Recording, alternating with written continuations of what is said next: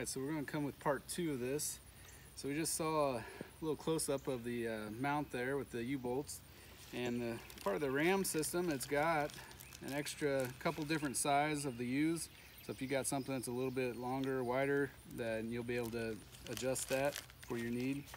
And then as I was talking about how the ram mount's pretty versatile, the clips on it, it's really easy to change out. So if we look here, you can just squeeze that open, put it on the ball, and then put your second piece, which was mounted over on the four-wheeler, or whatever you choose to mount it on, you can do that.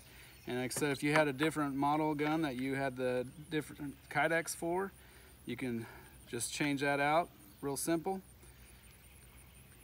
And there's also other options if you've got something that you want just individually to mount onto. Like I was thinking about putting this on my deer stand.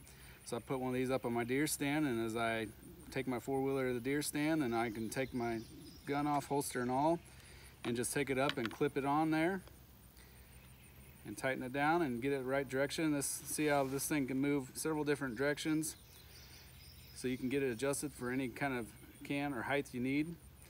So again, if you got any questions, please feel free to comment below and we'll respond back to you. Thanks.